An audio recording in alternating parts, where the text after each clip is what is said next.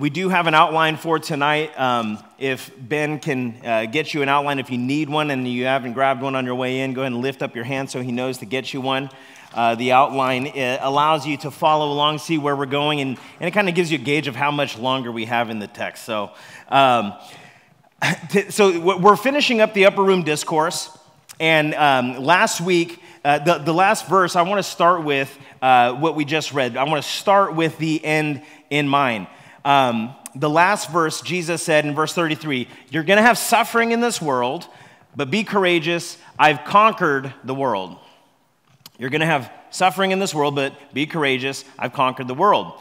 And this is the victory that we have in Christ, right? We have a God who loves us, and he's living, he's alive, he's active, and he's overcome the world. And I don't know if you've looked around lately at the world, but people are suffering, people are hurting.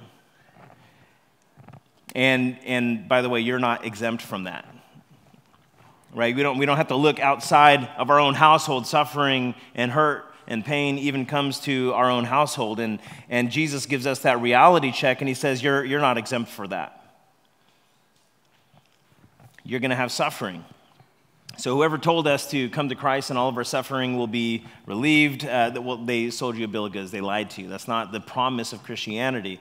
The promise of Christianity is you will have suffering in this world, but you could also be courageous. Why? Because he has overcome the world. The sufferings of this world are common to all of us. Whether you're a believer or a non-believer, you will experience suffering. Coming to Christ doesn't make you exempt from that. The only difference is that in Christ, we overcome suffering. And that's the big difference. Fun fact, I don't know if it's fun, it's about suffering. I looked up the global pain management industry. I don't know if you've seen like the documentaries about painkillers and Oxycontin and just people trying to relieve pain and just the epidemic that's caused with opioids and different pills. And you know, it can be a racket, but people have suffering that they just need alleviated. And in the global pain management industry, it's $81.5 billion just to relieve pain. $81.5 billion every year just for pain management. That doesn't include the global therapy and behavioral health industry. So there's actually more money spent on that than there is on pain management. Physical pain management is emotional and mental pain management. It's $151.7 billion annually. And by the way, in 10 years, it's expected with the growth rate of people needing mental health services, it's expected to go from $151 billion to $310 billion in 10 years. People are making a living off of trying to ease the suffering and the pain of human beings. Why? Because it's just filled in this world. In the U.S. alone, we spend over $162 billion. That's just our own country, $162 billion every year to relieve the physical and emotional pain we experience as a result of living in a fallen world. And that's just two industries. That doesn't even include all of the other industries that deal with suffering. That doesn't include the overall healthcare system. That doesn't include divorce and family law. That doesn't include police departments and first responders, fire departments. That doesn't include the money that we spend on relieving poverty or food disparities or housing insecurities or homelessness or violence or drug addiction. It's like the entire human existence is bent towards trying to relieve the pain and the suffering that humanity experiences as a result of living in a fallen world. This is our life. This is what we experience. And Jesus says, in this world you will suffer. And so our point, the first point in our message tonight as we're looking at this text is you will have suffering, and the world can only offer you superficial peace. We have to understand this. Like there is suffering in this world, and everybody, we're spending trillions of dollars to try to relieve the suffering that we experience as a result of living in a fallen world. And all of this money can only bring superficial or temporary peace. When we think of peace, a lot of times we think of like a lack of conflict, like I want peace in my life, or some sort of like removal of stress. We want to be freed from stress, or maybe peace is like some delusional state of constant happiness and bliss. Like that doesn't exist, and it's a chasing after the wind if you're trying to experience freedom from stress. I looked at this, there's a popular mindfulness app I'm not going to say the name of it, but they wrote an article on how to achieve inner peace, right? So this is the world. And it's like, hey, what is inner peace? Inner peace is a state of tranquility where you feel at ease with yourself, others, and the world around you. It's about being fully present and comfortable in your skin, less impacted from anxiety, worry, and stress. When you experience inner peace, you accept who you are, your strengths, your flaws, your desires, dreams, everything that makes you uniquely you. Well, good luck. Good luck with that. Because all of the remedies that the world offers never actually helps you achieve that. They promise that. That's what the goal is. Download this app. Buy these pills. Take this drug. Have whatever you want to fill in the void that is in your heart. Some of the tips are meditate, live in the present, have a positive mindset, love yourself, care for yourself. Visualization, what does that mean? Think of a happy place. Breathing, nature, get in nature, practice gratitude, acceptance, non-judgment, and deep connections. Those are the 10 or 12 tips. And there's nothing wrong with any of those things, by the way. I practice a lot of it. Like, practicing gratitude is good. It's better than not being grateful, right? There's nothing inherently wrong with those things. They're good. They're helpful. But what do any of those things do about the reality of the brother who just committed suicide? Or the son who overdosed on his meds? Or the marriage that's been decimated by betrayal and infidelity? What do those things do about the reality of the young married couple whose husband was lost to alcohol addiction? Now, those things that I just listed are not hypotheticals. Those are four things that I've dealt with in people for the last 2 weeks. One of my friend's brothers committed suicide. Another one of my friends, the pastor that married me and Candace, his son overdosed on his meds. Dealing with people whose marriages are in shambles, and a married couple that she newly wed didn't realize that her husband had an addiction with alcohol and he died. These are not hypothetical. These are real things that are happening in our lives and in our families and in our communities. And as I list these things, they're probably not too far from home for you. Like, whether that's in your home or somebody you know that someone's experiencing suffering. Again, many of the practices suggested, mindfulness, gratitude, all those things are not bad. They're helpful, but do they actually bring the peace that your soul longs for in this fallen world? And the answer we know is no, it doesn't. The world is fallen. The world is sick. Our souls are sick, and there's only one healer. Our hearts are heavy burdened, and we need the great physician to bring true and lasting healing that only he could bring. Any attempt to overcome all of these things, all of these sufferings, apart from Christ is vanity. It's a chasing after the wind. It's restless. It's unsatisfying. You're going to always be pursuing it. And this is why people lose hope and they fall into despair and they commit suicide. Why? Because they've tried everything this world has to offer without finding the remedy that their soul is longing for. It's tiring. It's an exercise in futility. It's spinning on a wheel and getting nowhere. Ecclesiastes 1:2 says, absolute futility, says the teacher. Absolute futility. Everything is futile. I've seen all the things that are done under the sun, and I found everything to be futile, a pursuit of the wind.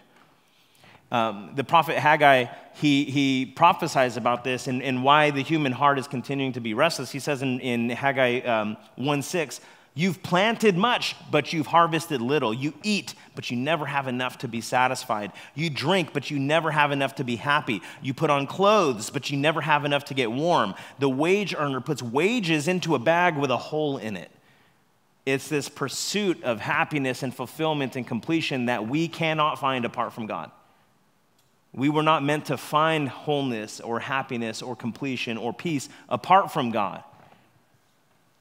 Jeremiah 2:13, he says, my people have committed 2 sins. You think about all the sins that Israel committed, and he says it's really just 2. What were they? They've abandoned me, the fountain of living water, and they've dug for themselves cisterns, cracked cisterns that don't hold water. If you think of all the sins of Israel, he said it really boils down to 2, that you've abandoned your source of life, refreshing, peace, and sustenance. You've abandoned me, and you tried to seek that stuff in other things, in these cisterns. You're trying to dig up for yourself cisterns when there's everlasting, never-ending water in Christ. He says you try to dig up for yourself a cistern and they don't hold any water. And it does us no good if we try to put a Christian spin on the superficial peace that the world offers. And the church is notorious for this, right? God just wants you happy, no worries, everything's going to be all right. No, Jesus says right here that you will have suffering. I've told you these things in verse 33 so that in me you may have peace. In me you may have peace. You will have suffering in this world. Be courageous, I've conquered the world. So as we're continuing in our wrapping up of the upper room discourse, we're answering the question, why do I need the Holy Spirit? Why do I need the Holy Spirit? Because a big bulk of the upper room discourse, John 13 through 16, is Jesus promising the Holy Spirit, the ministry of the Holy Spirit to and through us. And last week, we talked about we need the Holy Spirit. Why? Because he gives us a knowledge that transcends human understanding. And tonight we're exploring the second reason, which is he gives us a peace that surpasses understanding. A peace that surpasses understanding. So it's going to be heavy, but don't worry, it's going to be better. It'll get better. Don't worry, you guys could be all right.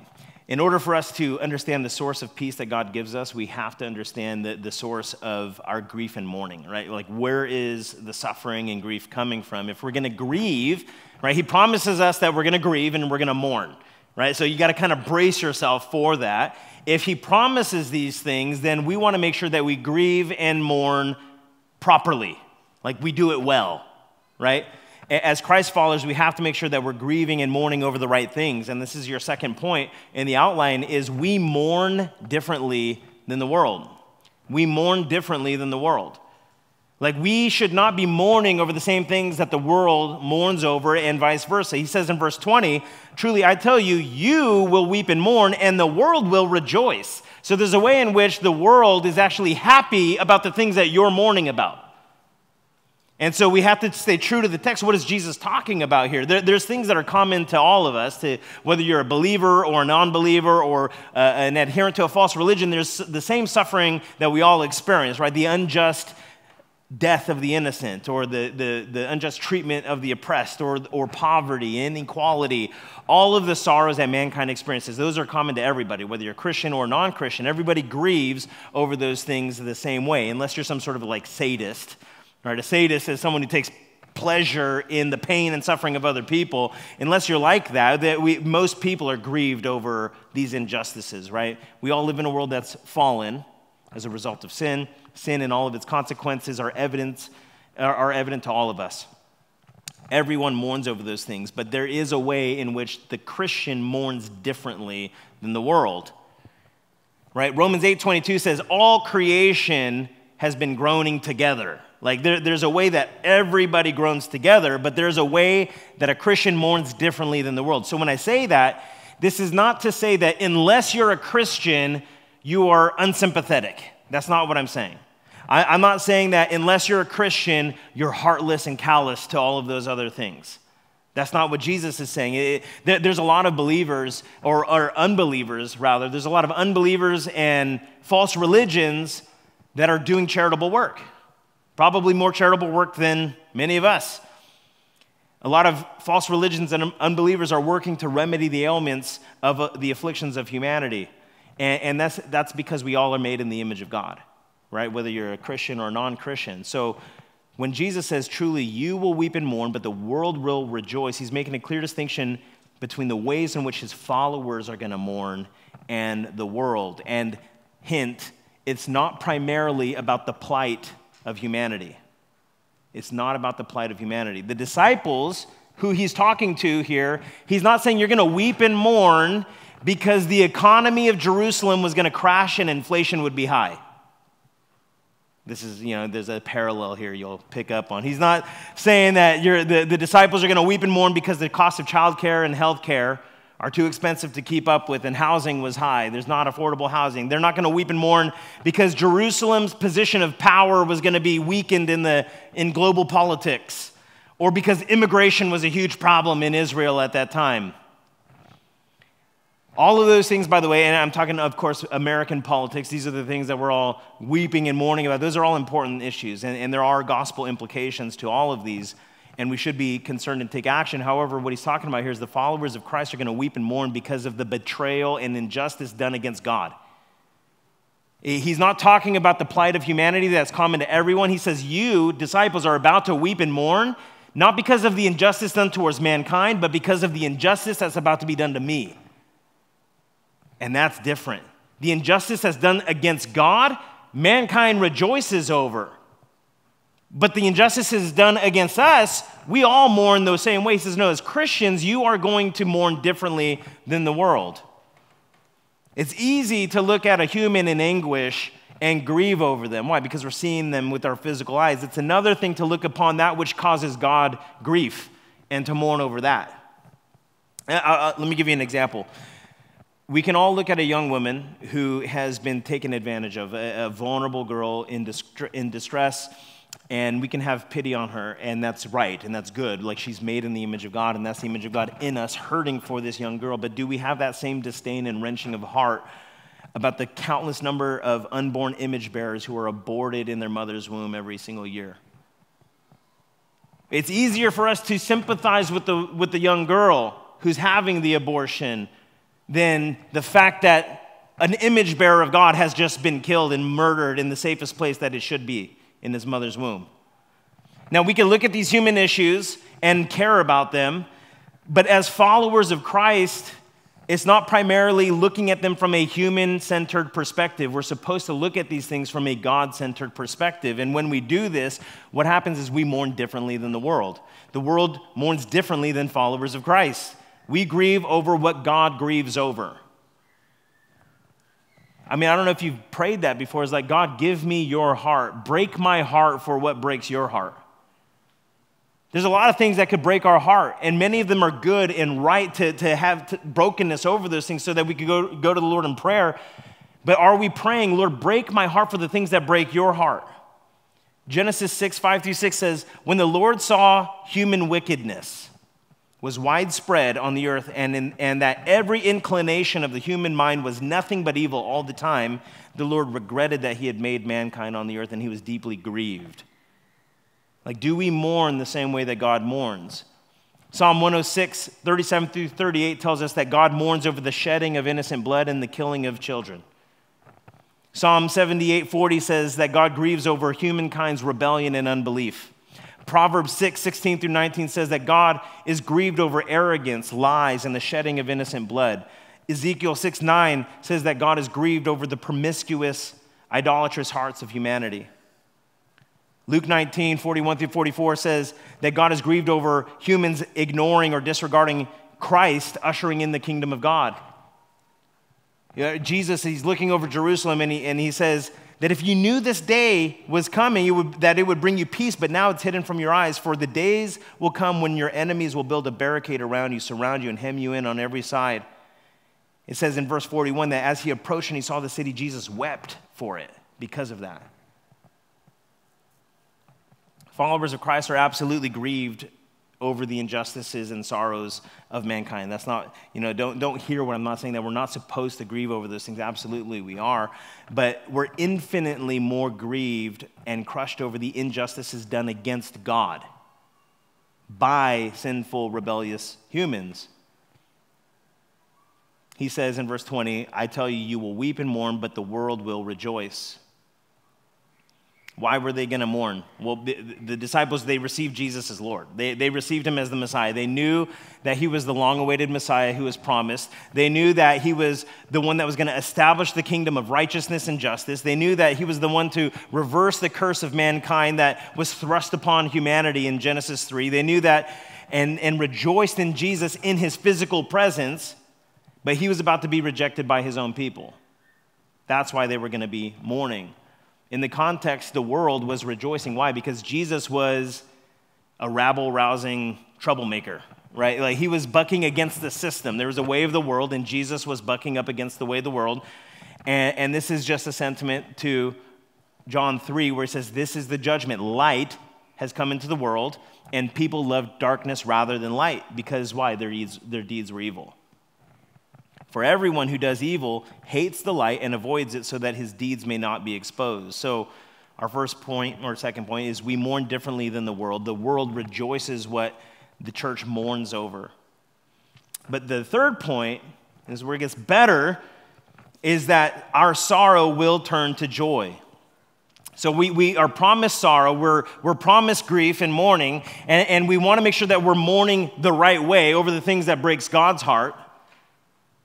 But once we do that, he doesn't want us to just stay there mourning and in grief. He says, no, your sorrow is actually going to turn to joy. You will become sorrowful, but your sorrow will turn to joy. He doesn't tell them, by the way, and I love this, because a lot of times we want to not have people suffer and mourn, and we're like, no, don't do that. Like he doesn't rebuke them for that. He doesn't say that their mourning is going to be wrong or inappropriate or misguided or misinformed.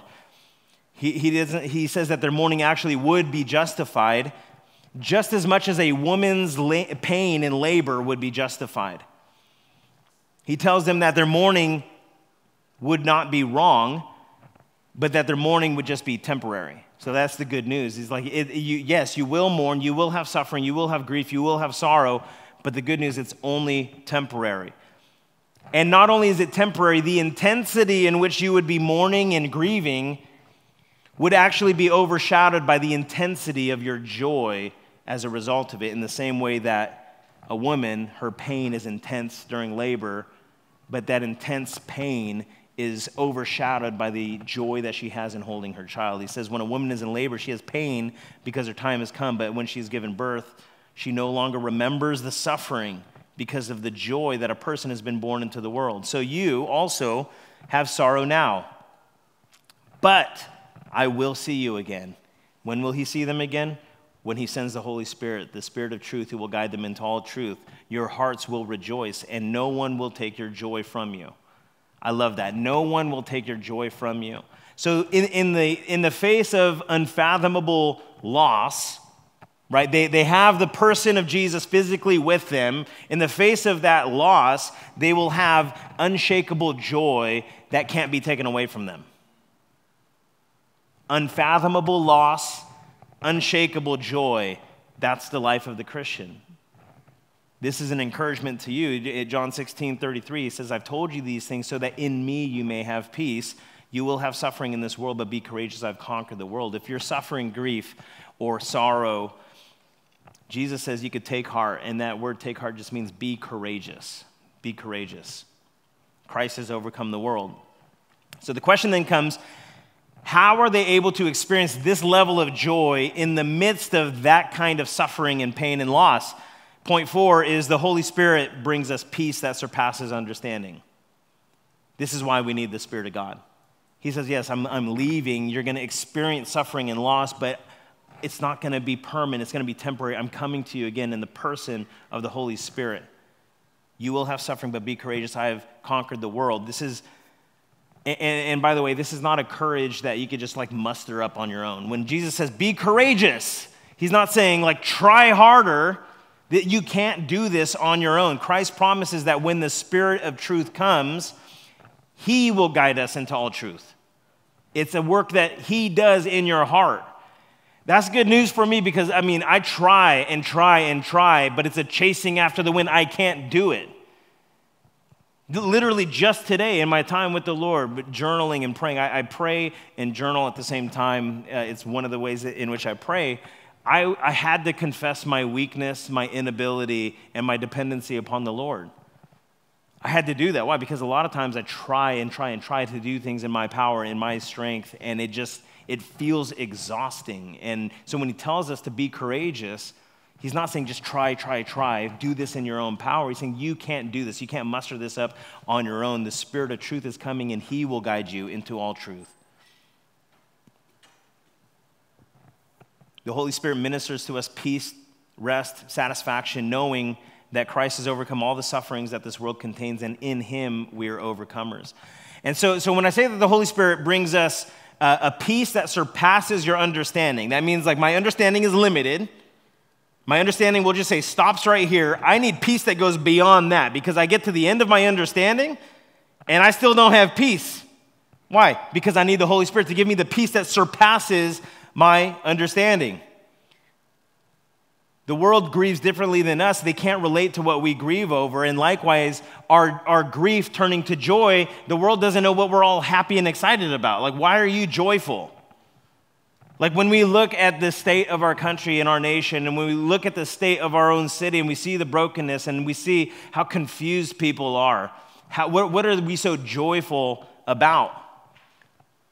In Christ, we can experience unfathomable loss and joy in grief in the midst of unshakable joy. And that's not just a in the future thing. That's now and forever. Like, now, we can experience this joy. How? Hope. We have hope. We're looking towards something, faith, and the longing for the kingdom. Experiencing God's presence with us. Like this time of worship we just had right now, we experience joy and peace. The healing power of Christ in us to see the kingdom advance through us. Like, we experience that joy now, but also he promises that you're going to experience that forever in the ultimate state of glory where all the redeemed of the Lord live in inexpressible joy in his near presence. I love this promise in 1 Corinthians 13:12. He says, this is the Apostle Paul, he says, "For now we see as only as a reflection in a mirror." He's like, right now, we're seeing this hope, we're seeing this joy, but it's really dim. Like, they didn't have mirrors the way we have mirrors today, right? It's like bronze, and you could see through it, and you see the picture there, and so you see it. But he says, right now, it's only dimly like a mirror, but then we will see face to face. Right now, I know in part, but then I will know fully as I am fully known. Like, that's the hope and the peace that we could find today and forever. Like, today I have hope, I have faith, I have peace. I could experience the presence of the Holy Spirit with me today, right now. However, my hope and my joy is rooted in something that's deeper than just in the here and now. It's in the eternal. Like, right now we just see it face to face, but I'm believing by faith that I'm going to see him face to face in his near presence. This is the joy that we hold to that anchors us in a way that the world can't relate to. So like, you could download the mindfulness meditation apps. You could do the practice of gratitude and the positive affirmation and trying to visualize your happy place. I'm not saying don't do any of those things, but ultimately the thing that's going to anchor your peace and your joy is the joy that you have in Christ. See, when you put let's just say you put your joy and your hope in your circumstances. When I get X thing, or when this trial is over, or when I am past this addiction, or when I have this relationship restored, my circumstances are going to change, then I will have peace. That means that everything might be going well, and you might have peace in that moment, but what happens when you feel the rug pulled out from under your feet and all of those things go away? You lose your joy, you lose your peace. We have to have our peace rooted in something and anchored in something that's deeper and more lasting and more eternal, more unshakable, and that's the hope that we have in the gospel. He says that you will have suffering, you will experience sorrow, but your sorrow will turn to joy, and that joy, nobody's ever going to be able to take that away from you. It doesn't matter what circumstances you go through. It's unshakable. So like the disciples, we can experience unfathomable grief and loss, and unshakable joy at the same time. Why? Because our joy is rooted in something that's heavier, deeper, weightier than any of the burdens that this world can throw our way. And so this message, I know it started heavy, and I hope that you feel encouraged in this because, again, this doesn't escape any of us. Like, none of us are immune to the sorrows and the grief that this world has. Like, I know some of your stories, and the people that I don't know, I'm sure you're going through something or have gone through something or will be going through something, right? The word of God, Jesus' own words, red letter, he promises that you will have sorrow, you will have grief. It's going to touch every one of us, whether it's us personally in our own homes or in the people that we love and we care for. But in the midst of all of that, we have an answer that the world cannot give us.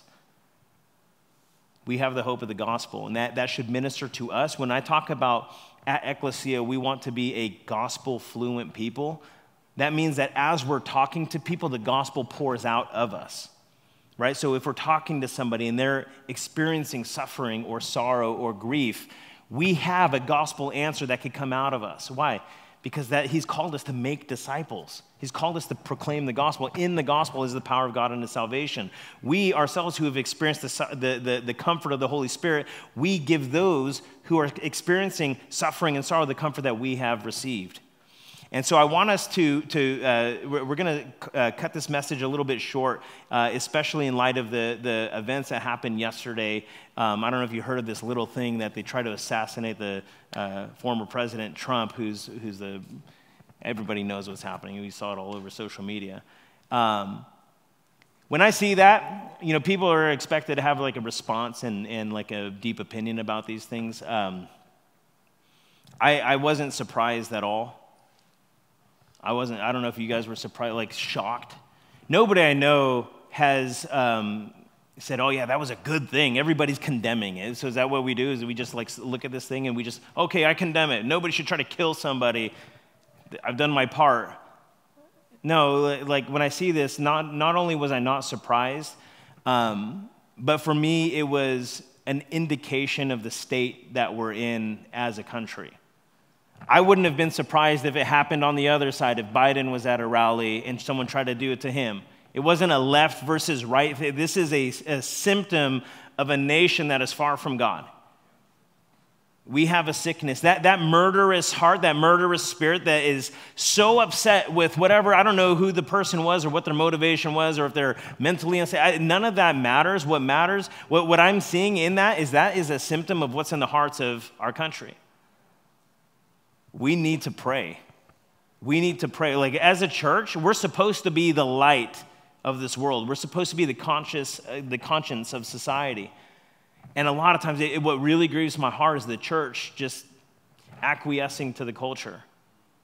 And we say the same talking points as the culture. Someone shares something on social media, whatever political side you're on, they just retweet or reshare whatever the world is saying. We're supposed to have a different answer. We look at that and we say, this is a symptom of a sick nation that needs Christ. And as a church, what do we need to do? We don't fight with the weapons of this world. The weapons that we fight with are spiritual, not carnal. We need to be praying. He says that if the nation would turn to me, seek my face, turn to me and pray, then I would see and hear from heaven and heal their land. We need healing in our land. We need to pray. And so I wanted to have this message be short for a couple of reasons. One is we need to pray about that, about our just the state of the nation and what our response is. And I don't have this deep like, okay, this is what we need to do. Rally the troops. I don't know. I just know like, Lord, we need to pray. We need to pray. But on top of that, not only is that a symptom of where we are as a nation, like the church, there's suffering and there's grief here in our own four walls. And I want to make sure that you guys have an opportunity to be prayed for. And not just by me. The word says that we need to pray for one another. And so I don't know if anybody here came in downcast or sorrowful or whatever is going on in your life. But what we're going to do is we're going to stand as Candace leads us through this song. We're going to stand and we're going to turn in groups. And it might be awkward if you've never done this, but it's okay. You'll live through it. It'll be awesome at the end. We're going to stand in groups, and if there's anybody, as I've been preaching, and you know, like, this is the thing that's been heavy on my heart, this is the sorrow that I've been experiencing, if you have the courage to just say, I need prayer for, and you don't have to go into specific detail about every aspect of it, but if you just make it known that I just need prayer for whatever it is you might be going through, and if someone can just, in that group, take leadership of praying on behalf of that group, I want us to pray for the sorrows, for the grief that our body might be going through, but I also want us to pray for the church as a whole in the light of where we've been placed in this context in our nation at this time. Amen? Amen. So go ahead and stand with me. Go ahead and break up into groups. I'll join one of the groups that I see, and Candace will lead us in this song of worship as we pray.